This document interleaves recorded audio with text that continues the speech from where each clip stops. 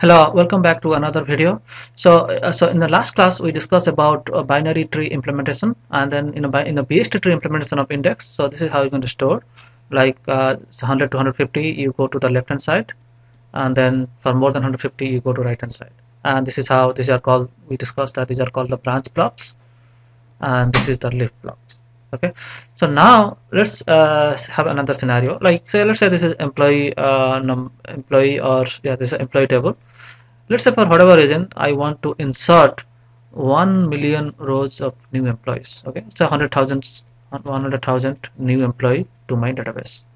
Okay, so since this is already the index is on, so therefore whenever I'm inserting to my base table, Oracle is also going to insert something to the index tables also. Okay, so let's say since this is 1000 new employee, 100,000 new employees, so remember, like, whenever we are going to enter this data, so the tree is going to grow to the left hand side. Okay, so basically see, like, anything that is good. Say for example, the first we have already done for 200, so we are going to do 201 and 202 and 203 and so on. Okay, so 201, so that those things always going to go to one block in the very left. 201, 202 like this, 203 like this. Okay, the problem is this: if you start inserting this thing, your insert is going to take a long time, because whenever you are inserting to the base table and after that you are inserting the index table, we are going to hit to this block. We are going to hit to this block all concurrently. Okay, concurrently, a lot of inserts going to happen. So in that case, what's going to happen?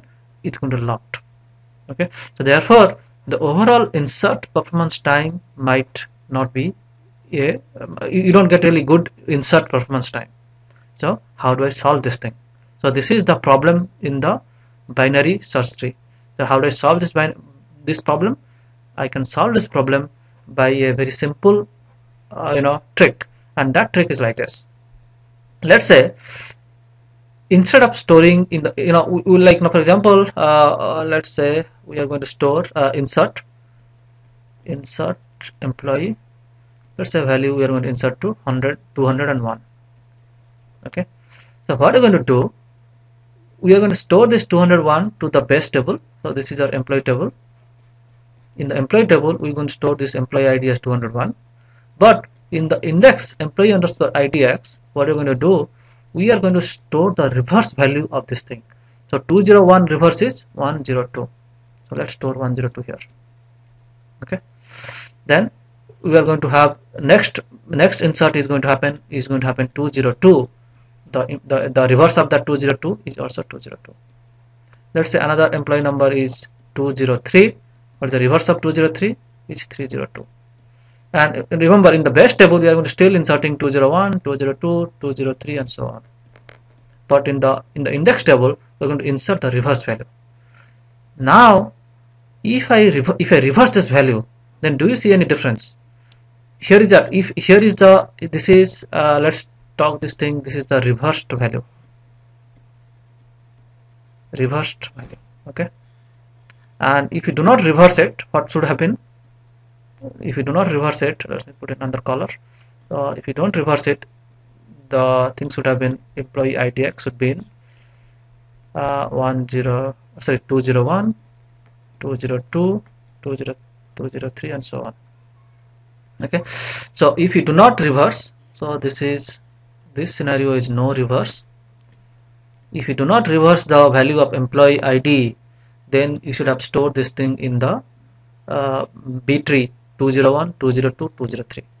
So 201, 203, 203 are going to happen to come to the same block here. But the moment I reverse it, what's going to happen? 102 is going to go to somewhere here. Okay, 102 is going to somewhere here, and where is going to go to 202? Somewhere very far away from that. Okay, so 202 is going to go somewhere here. Where is going to go 302? Somewhere even farther. Okay, so the idea behind this reverse key is this: by reversing the key, what essentially I did, I spread this employee index over a area in the leaf node. Okay, having doing that, so for example, when I'm going to insert 201, it is going to go to a block that is going to be inserted in a much different than in a much different block than for the next insert. Okay, so that is called reverse key index. So that means we are going to reverse the value of the key and store that. And whenever we are going to do select star from EMP where employee number is equal to say 102, then what is going to happen, whenever you're going to search the index, it is going to reverse the value whatever the query is going to get. So basically it's going to actually going to search for a key that is 201, and whatever this 201 row ID, that is actually the row ID of 102 in the employee table. Okay, so that is the simple trick they do to make sure that insert performance will not suffer if we use a reverse key. This is called reverse key BST, binary tree index. I hope you get it. Thanks.